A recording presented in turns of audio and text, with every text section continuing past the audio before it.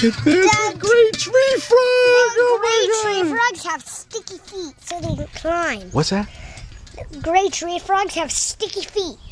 Wow. They can climb with the sticky feet. Wow. Like this.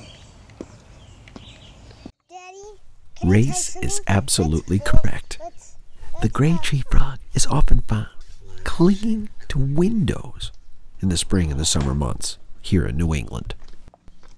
The toe pads are like Velcro on trees and glass.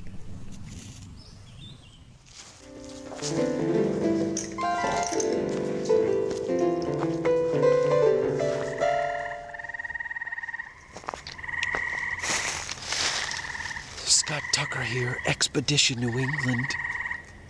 Believe it or not, I'm out here in a jungle of sound. As you can hear in my background, we've got Hyla Versacolor, the gray tree frog, screaming and calling all over. The males are calling for females. Take a listen to this.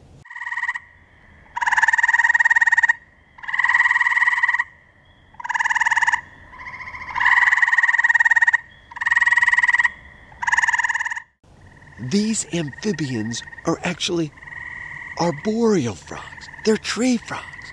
They spend 99% of their time up in trees. The males are calling to the females.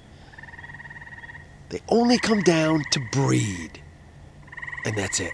Back up into the trees where they'll use their incredible ability to change color from green to gray and shades in between to stay camouflaged from predators.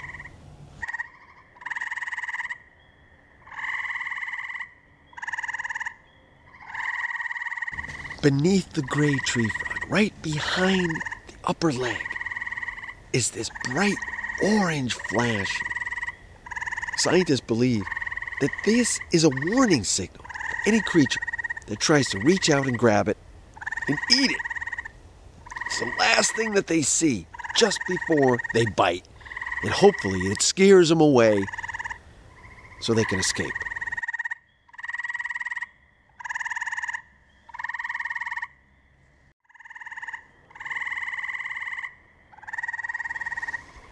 Being raised in New England, every time I would go outside when I was a young child, I would listen up in the trees. I swear to God, I thought these things were raccoons.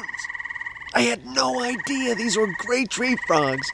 Way back in the 70s, growing up in Guilford, many of these creatures, like this gray tree frog, are nocturnal.